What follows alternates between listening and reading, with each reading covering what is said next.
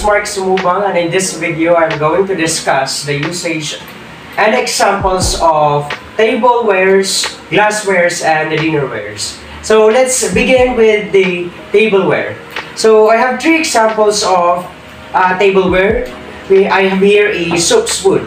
So soup spoon, a utensil consisting essentially of a straight handle with an enlarged and hollowed and piece used for conveying soft or liquid food to the mouth. And the use of this soup spoon is it is used for eating soup. And soup spoon should be provided to these who are serving soup. And it also handles foods like vegetables or ravioli. And it is oval shape, as you have noticed. So you can put the entire bowl in your mouth. So the next example of tableware is the dessert fork. So dessert fork is used for eating a certain desserts and usually somewhat smaller than a dinner fork. So this fork may have 3 or 4 tines, and the left of this tine will be larger than the others with a flattened edge.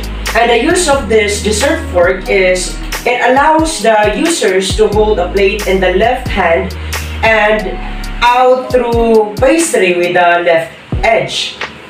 And another uses of this fork is it helps to cut in the cake with a wider tine, eliminating the need for a knife. And it also particularly helpful with fish where the notch can be used to help remove pieces of skin and delicate bones from your meal. So the last example of tableware is the dinner spoon. So dinner spoon, it has elongated round cup and it is used to eat main course food items. It is always paired with a fork of the same length or a dessert knife. And the uses of dinner spoon is you may use it to eat rice or twist long standards of pasta around it.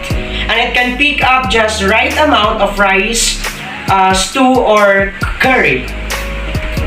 So let's proceed to glassware, and my first example is the beer glass. A glass usually with no steam, which you use for drinking beer. And the uses of this glass is used to serve beer such as Henken or the Tiger, and also often for cider. And it also used for serving and drinking beer. The second example is the shot glass. So a shot glass is a small glass used to hold or measure a small quantity of liquor.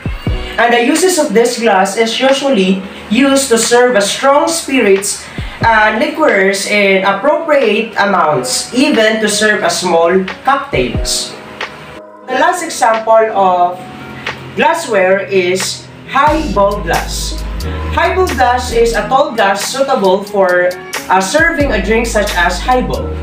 And the use of this glass is it is used to serve tall cocktails and other mixed drinks that certain a large proportion of a non-alcoholic mixers and are poured over ice and sometimes used in drinking waters. So the next is the dinnerware, and my first example is the soup bowl.